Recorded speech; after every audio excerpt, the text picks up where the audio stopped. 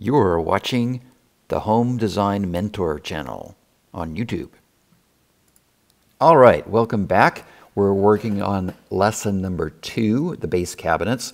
We're going to go into more detail about what we do with our base cabinets here. I'm first going to divide this long countertop that we have that's on the outside wall of the house, and the center of it is where the sink is going to go. And I'm going to make a 36-inch wide sink cabinet. Then I'm going to have 2 6-inch wide details on either side of that we'll get to here later, which will be a lot of fun to put together. Then I have a 48-inch wide, a 48-inch wide, and then a 24-inch wide, and that will happen on both sides of that sink. This is a pretty big kitchen. It's 28 feet long in total, so we have lots of space for lots of cabinets here. I'm going to take my face frame that we created in lesson 1 and duplicate that, take away some of those profiles that are attached to it there that we can leave in the other part of it. Duplicate this, and again, what we're doing is we're creating that door and drawer front that we worked on in the last lesson, and then just duplicating it several times to get us a good start on showing what we're going to have for a base cabinet for this kitchen. You'll see there I just duplicate and duplicate as we go down, go back, looks good, that worked out. Now we need to go in here for our sink cabinet door. That is only 18 inches wide, so we take our face frame, we go in, we make unique, we edit component and shorten it by 6 inches. Then we have to do that for our drawers. So we go in, we open up the drawers, and then we shorten it by 6 inches, and then we do the same thing with the door that is below it. Then we duplicate that very simply, and that will be the face of our sink cabinet. So we have that well started now, and we want to go back and look at, let's see here, let's duplicate this front. What we need to do now is we need to make a bank of drawers instead of making just a drawer and door cabinet. So typically what you have on a bank of drawers is a shallower drawer at the top, and then you have 3 drawers below it, which are usually equal in depth. So very simply, I divide that lower portion into 3 parts, then go back and put in the frame that will divide those drawers. Get that in there, because remember we have a inset cabinet, so we have a frame around everything. We have a frame around each drawer, each door. Get those in there.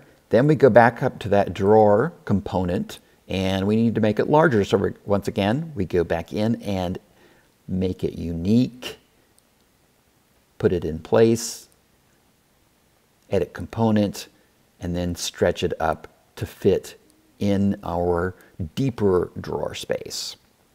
And then we simply duplicate that and multiply it by 2 to fill in our drawer bank that we've now created. Then we can take that drawer bank and I want to show you something here. See these 2 panels on either side of the sink? Those are going to be the dishwashers. But what we'll do is make a panel-ready dishwasher, and so it will look like the cabinets instead of looking like a dishwasher. That's a custom feature that a lot of high-end kitchen designers will put in their designs.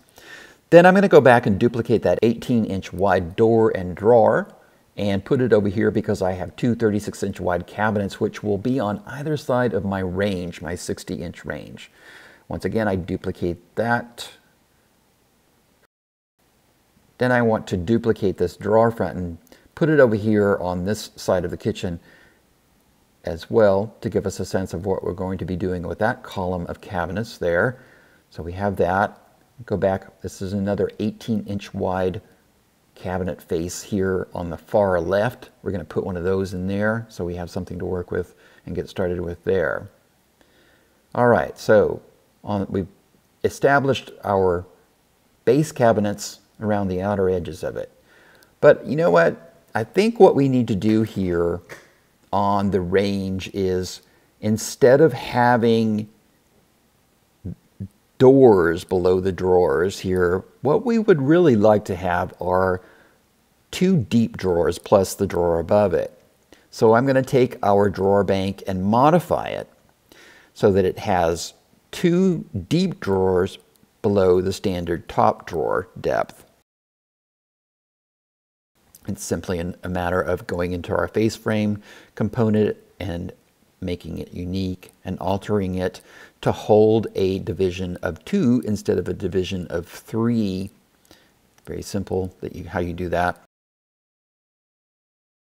That's in there. Set up the frame so that it goes all the way through, all the way back. I have to reverse faces often just because I like the faces to be the same all the time. Then I take our drawer component face, make it unique once again, then bring it up to fit into that deeper drawer detail. Also, I'm going to go back here and duplicate that, bring it up into place, very simple, and there we have a bank of drawers. Now, it's not wide enough, so we're going to once again go in and take the face frame and make it wider. We're going from 24 inches to 36 inches. So we go in, that face frame, we've already made it unique. We stretch it a foot. Same thing with our drawer. We go in, we're going to stretch it a whole foot. And then, of course, the ones below it will be stretched a foot as well. And there we have a completed triple drawer bank, deep drawers that we can put on either side of our big 60-inch wide range that we'll have in this kitchen. So I put that in place. That fits there. Pop that in. Get rid of those. Get rid of that. Then take that, duplicate it, and put it on the other side. So we have that matching on either side. You'll see what I do in this is I try to make everything as symmetrical as possible in something like this, because this is a traditional classical architectural design and we want that balance in this kind of design.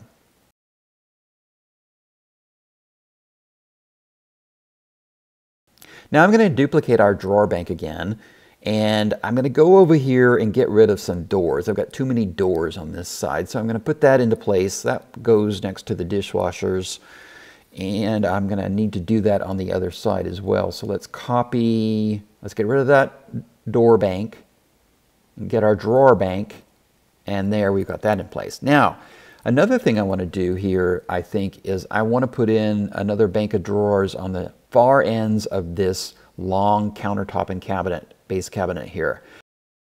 So that's what I'm doing right there. That's very simple.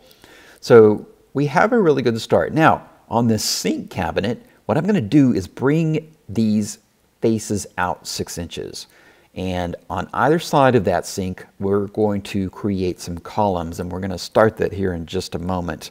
But that will make that a feature, make it a focal point for the kitchen. I mean, it is the sink, and that usually is like the center point of your kitchen design is where your sink is located.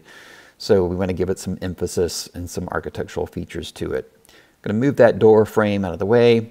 And now let's see. We need to start that column. I'm going to make a 6-inch square and draw it up to 3 feet tall. And then it has a base to it, or a baseboard to it. You'll see here in our kitchen design, we're going to copy what they've done on that detail.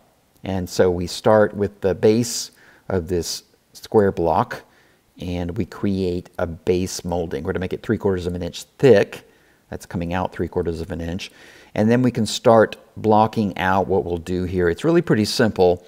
The lower portion is just a rectangle, but then it takes a detail as it goes to the top and terminates before it gets to the face of the column that's above it. But this is a very typical molding that you can find, a baseboard type molding that you can find in traditional design, traditional architecture. What I need to do first is create a short square there at the base of this line that I'm creating, and then go back and look. You can see here as we zoom in on this, there it is. That's what we're going for. So you can see it's straight up and down on the bottom 3/4 of it, and then we have a detail and it goes in, and then we have another detail that's small at the top that it terminates to. So we have those two rectangles. Then we're going to make another straight line to give it a little more emphasis outward. Then we move up the bottom just a little bit to make the proportion better. Then I go in here and I create a diagonal line and make this sort of an S-curve is what you could call it. And that gives us a molding shape, which will now become our baseboard for this kitchen and for this column detail that we're creating. And we're going to make that a component. That's our profile. We're going to duplicate it, and then we're going to make a component unique and make a base for this column. You'll see how we do that here in just a moment. I'm going to position this so that it will go back far enough, because I know where I'm going with this, but trust me, we'll get to why I did that later. But once again, we make lines where we want this follow me to go, and we make that happen. We reverse the faces, and there we have a baseboard for our column started. We're going to move that other profile back a little bit just to kind of get it out of the way for the moment. Then we go back to the top of this column, and we're going to create a square. And on that square, we're going to start our block Florette design. You'll see that there in our kitchen. And I'm going to grab that very first drawer front profile and bring it over here and use that to start this block Florette detail. So you'll see here, I'm going to take that piece off. I'm going to make this a little bit shallower. It's too deep for what we're trying to create here. So let me bring that over here to the left. Then let me work on that depth, bring that inward. It doesn't need to be 3/4. We're just looking for a face frame molding detail there. But we want to use a similar detail that we have on our drawers so that we have a consistent use of line. So we take that, we copy our square, we take the lines at the outside of the square, we join that to our molding profile, and poof, follow me tool makes it all happen. And there you can see that's where we're going with this. Back in the picture of the kitchen that we're working from. And now I have a block Florette base that we can start working with. And that concludes today's lesson number 2, base cabinets on the super mega mansion kitchen that we're designing together here on YouTube. Thanks for watching. Don't forget to subscribe and like.